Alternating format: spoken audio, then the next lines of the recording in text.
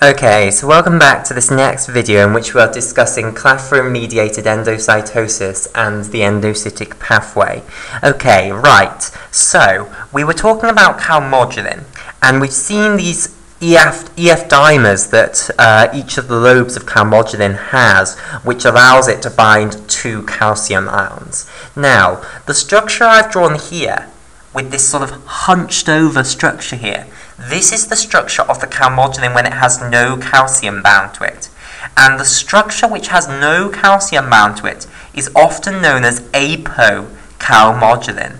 Okay, so calmodulin with no calcium bound to any of these four sites is known as apocalmodulin. And the shorthand for apocalmodulin is to call it apocam, like this, where you have this capital C, lowercase a, capital M.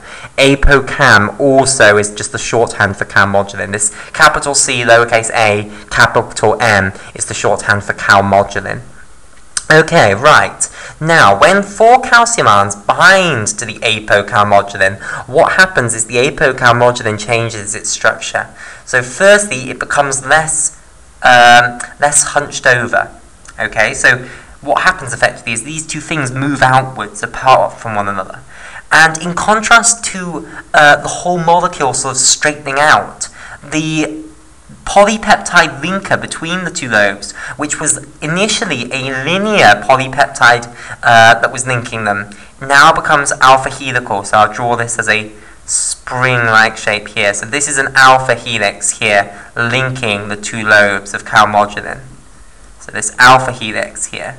Okay, and now these two lobes have both got two calcium ions bound to them. So let me show this by colouring in those calcium binding sites here. So here's a calcium bound here, here's a calcium bound here, here's a calcium bound here, and here's a calcium bound here. So this now is what's known as a calcium Ca2+ calmodulin complex. Okay, or for short, calcium calmodulin complexes can be denoted Ca2+ CAM using the shorthand for calmodulin again. Okay, now, calcium calmodulin complexes have a very different interaction profile than apocalmodulin. So these calcium calmodulin complexes are going to go and activate other enzymes or other proteins in the axon terminal. So let's now go on to another piece of paper and see this. Okay, right. So, what is the calcium calmodulin going to activate? Well, it's going to activate an enzyme known as calcineurin. Okay, so just to summarize what we've done so far, because we've had a very long discussion about calmodulin, and that was just to make sure that you have some intuition on calmodulin. But fundamentally, what I've said so far is that when an action potential arrives in the axon terminal, calcium is going to go up, calcium is going to bind to calmodulin, and now the calcium calmodulin complex is going to bind to something else. So there's not that many steps that we've gone over yet. It's just I put a lot of background information in. Okay, to give you hopefully some intuition for what these molecules actually are. Right, so here is our calcium calmodulin complex here, binding to this enzyme. Okay, so let's just put the calcium ions bound there. So 1, 2, 3, 4. Okay, so what is the name of this enzyme that I've drawn the calcium calmodulin complex binding to? Well, this is an enzyme known as calcineurin. And basically, it is a serine-threonine phosphatase. So it removes phosphate groups from serine and threonine residues of proteins. Serine-threonine phosphatase. So it's the opposite, basically, of a serine-threonine kinase. So, what protein is it going to target? Oh, well, basically, I need to tell you what calcium calmodulin is going to do firstly.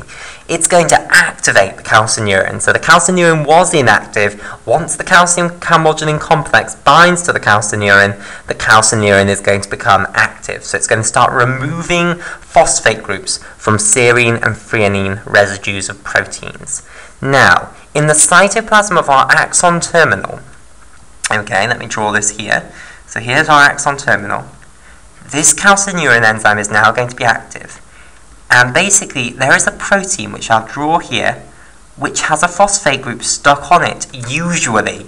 When the cell is at rest, i.e. when it's not having an action potential arriving, and there's no calcium signal, then this protein usually has a phosphate group bound to it.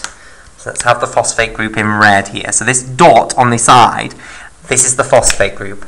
And the protein is a protein known as dynamin 1. Okay, so here comes dynamin 1. And this protein is going to be really important. This is what's going to pinch off the vesicle with help from another little protein. But this is the most important one. This is going to do the job. Okay, so at the moment it's got a phosphate group on. And that phosphate group is stopping it from pinching off vesicles. Okay, so what's going to happen? Well, you can understand now. This calcineurin enzyme is going to go and it's going to chop that phosphate group off. So it's going to go and act on this, and it's going to basically chop that phosphate group right off that dynamin 1 protein. So you now have dynamin 1, which I'm suddenly going to start denoting as a circle rather than a square, but never mind. So here's dynamin 1, that now no longer has the phosphate group bound to it. So this is dynamin 1. Don't think that I'm drawing the phosphate here because I'm drawing a circle. I'm drawing it as a circle because of what's going to come next. It's easier to draw it as a circle. So this is a cartoon drawing. This isn't what it actually looks like. Okay, this is to get the general principles across. So, basically, when the calcium signal arrives, it's going to result in the activation of dynamin 1. That's how you can summarize everything we've just looked at. Dynamin 1 is now going to help the clathrin-coated vesicle bud. So let's remember where we were. Here is our membrane, and we have so far formed a clathrin-coated vesicle bud. So we've formed this bud in the plasma membrane, which basically has the clathrin, which I don't want to show in purple because the dynamin 1 is in purple. The clathrin can be in this turquoise colour. The clathrin is now coating this clathrin-coated vesicle bud. Okay, and we need some help now in pinching off this neck of the clathrin-coated vesicle bud. Okay, so what's going to happen is now that dynamin 1 is active, it's going to start attaching onto this neck here. So here's one dynamin 1 protein, and it's going to start oligomerizing. It's going to start joining with other dynamin 1 proteins, and what they're going to start doing is they're going to start wrapping around the neck of the vesicle. So you're going to start continually assembling this complex, and it's going to wrap around in a spiral basically. So I can't show you the dynamin 1 proteins going around the back of the neck, but basically it goes along here, and it's going to go round the back, and then it's going to come back round up here. Okay, so it's making these spirals around the neck of this clathrin-coated vesicle bud here. Okay, now there is another protein which is also believed to be slightly involved in this pinching off of the vesicle. And the other protein, which I'm just going to mention briefly now, is a protein known as endophyllin. Okay, so here's endophyllin. So endophyllin basically is a protein which dimerizes with a friend. So here's one endophyllin protein, and they dimerize together basically like so to make a sort of banana shape. Okay? So here are these endophyllin proteins, which we'll have in orange here. Okay, let me try and keep this nice and straight. Okay, so what role is the endophyllin protein dimer going to have with pinching off this neck of the clathrin-coated vesicle bud? So let me just label this up. This is the clathrin-coated vesicle bud. Okay, right. So basically what's going to happen is that the endophyllin protein, which is in these dimers already, is going to start joining together with more endophyllin dimers, so that what you're going to start producing is these whole rings of endophyllin. So you can see that the endophyllin protein has this curvature to it. Okay, so what you can imagine is joining more of them together and basically forming a ring of endophyllin proteins here.